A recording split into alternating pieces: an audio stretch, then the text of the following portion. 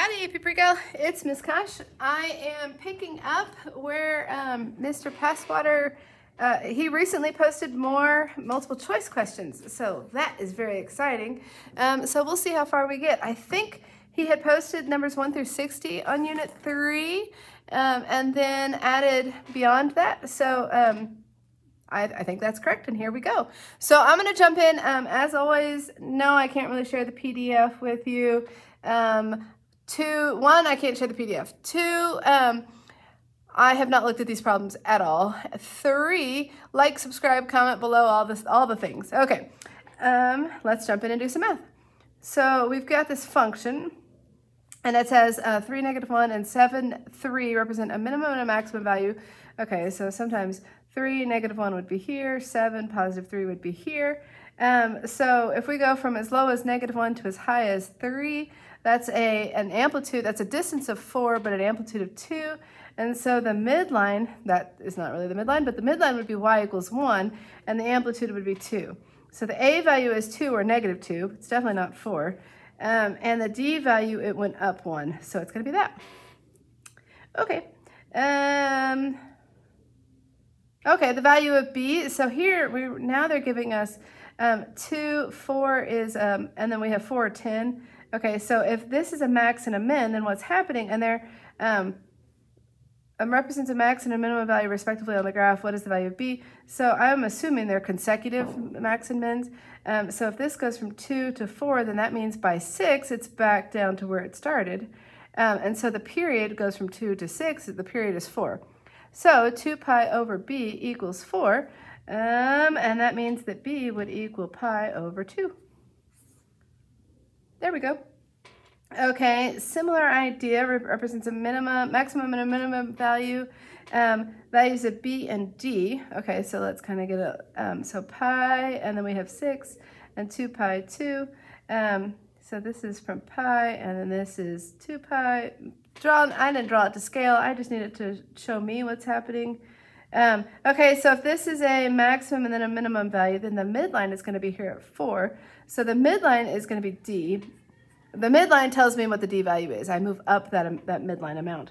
And then what is the value of b? Well, so what it's done here is this is half a period.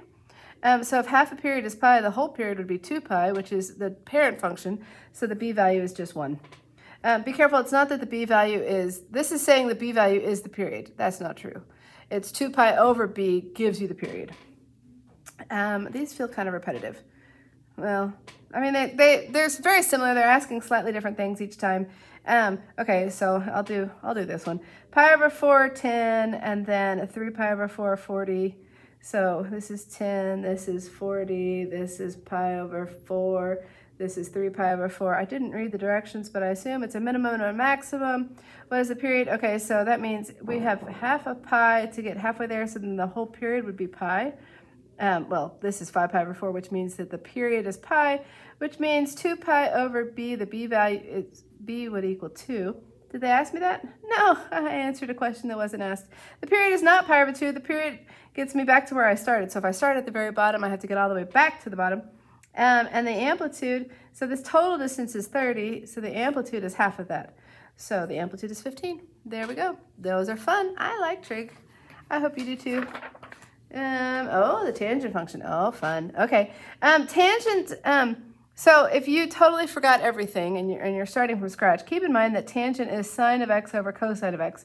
You are not Chuck Norris. You cannot divide by 0. So we have asymptotes when cosine equals 0, which is when it's pi over 2 plus pi k. So where are my asymptotes? I haven't done anything to change it. I shifted the inflection point up and I stretched it. I would write this equation like this. But the only thing, everything in here is what would affect your asymptote. This just means that instead of going like this, we have moved up 1. And so we're going more like that. This 2 just stretches things. I think this one is kind of a lame. I think this is lame. And so when I write a test or quiz in my room, I might make this 1 or -1. But I don't ask my students to give me more points here because, anyway.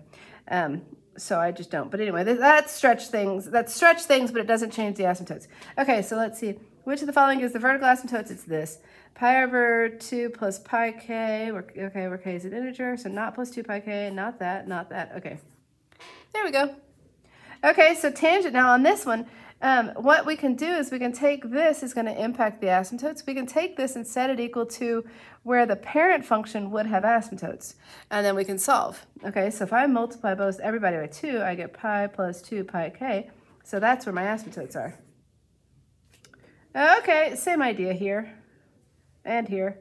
Well, this one's slightly different, but if I have x minus pi is equal to pi over 2 plus pi k, when I add this, I get x is equal to 3 pi over 2 plus pi k. But keep in mind, how far apart are pi over 2 and 3 pi over 2? Well, they're exactly pi units apart. So basically, what happened is I had this graph that looked, here's an asymptote at pi over 2, and then they said, well, shift this over. Okay, so what was at pi over 2 now shifted to 3 pi over 2. So we did a shift of a whole period, so it matched up exactly. So it is the regular asymptotes. They were just trying to be a little clever. That was fun. Okay. A and B are constants. Which of the following is true? Okay, so it's definitely following the shape of the parent function. At pi over, but everything got squished in. So the asymptotes normally are at pi over 2 and negative pi over 2, but they've come in, so that means that we have tangent of 2x for sure. So you can verify and say, well, 2x would equal the normal parent function asymptotes. The asymptotes of the parent function are this. If I divide by 2, it's multiplying by 1/2. I get pi over 4 plus pi over 2k, which is what happened. They were pi over 2 apart. There was the first one at pi over 4. Okay, so that would be what I would do just to double check. I don't need to do that because I knew I was right. And then the a value, so if a is, what are they talking about here? They're comparing a to 0. Well, if a tangent does this sort of shape, and if a is positive, it still keeps doing this. If a is negative, it's going to flip over and do something like that, but it's not negative. So we want to eliminate those. And I'm saying here that b is, well, I said based on this graph that b is equal to 2, which is bigger than 1. Okay. So what have we done here? We have a period of 2 pi. It goes from 0 to 2 pi. So then that means that our b value was, well, we had a period of pi over 2 was when this was 2. So this is going to do the opposite. So our b value is going to be 1/2. And then what did we do? We had to shift. Okay, so if all I have is y equals tangent of 1/2 x, then what I've done is I've pulled the asymptotes apart, and I'd still be at 0, and my asymptote would be at pi and at negative pi, or I mean there's infinitely many, but there's a set there. But now I've shifted either to the right or to the left pi. So I would accept, I mean there's infinitely many ways to write this, but I would write this down in my answer key as I'm working with my students. And then, yeah, I did say pi. Okay, so b is 1/2, which we have here, but not here and here. And then they're saying pi over 2. No, I disagree. It shifted this whole thing pi units. So there we go.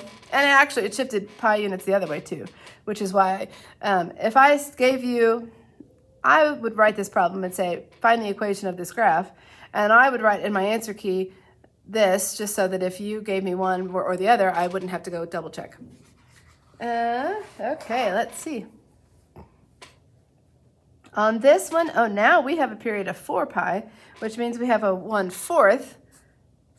So it's one of those two. We're still going the normal shape of the tangent function, so it's that one. This one now, tangent has been flipped over. Okay, so let's get rid of the positive a values.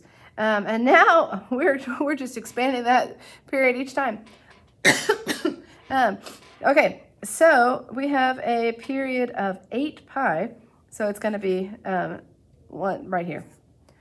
We stretched it. Normally it has a period of 1 pi, and now it has a period of 8 pi. All right, there you go. Okay, let's see. How about this one? We squished our period to pi over 2, so that means our b value is 2, so not this, not this. And then we shifted, actually we shift either way, but this would be shifting us down, so that's no good. So I would accept plus or minus here, but of our choices, it's that one. Okay, let's see. The graph of f is mapped onto the graph of g in the same xy plane by a vertical dilation of the graph by a factor of 4. Which of the following is an expression? Oh. Okay, I think if the whole thing is, so what happened here, this graph is going to be down 1 and do something like this. So the period has changed, but doing a vertical dilation is just going to pull things apart. So what was here is now going to go down, be pulled from the x-axis even farther. So I think we're looking at this one right here. So I think he has posted some of his answers, but I'm not looking at them. So if you disagree with me, let me know and we can go back and double check. I'm good, but I'm not perfect, and the same with Mr. Passwater and whoever does his answer keys. They're good. They're really, really good, but they're not perfect either. So occasionally we catch things. Okay, so let's see. We have this graph, 5 times tangent of 2x. It's mapped on with a vertical translation of the graph by pi units.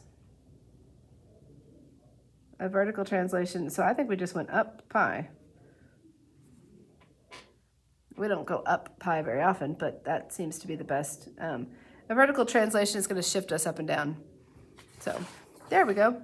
Okay, let's see. We have this graph, and we're going to a horizontal translation that many units right. Okay, so we have to have it factored out. So this is going to shift us up. This will shift us, these two both will shift us to the right, but this one they didn't factor out the 4. So this would be 4 times x minus, what is this, pi over 8, because if I distribute it back through, I get pi over 2. This is actually a shift of pi over 8, so they're trying to see if you're paying attention. So it's that one. Okay, a horizontal dilation, so by a factor of 5, so we want to see 1/5. Multiply this by 1/5, so I think we're looking at this guy. Okay. You know what? Come back for the next video. I will pick up here in just a few minutes. All right. Like, subscribe, comment below, and go practice. Good luck.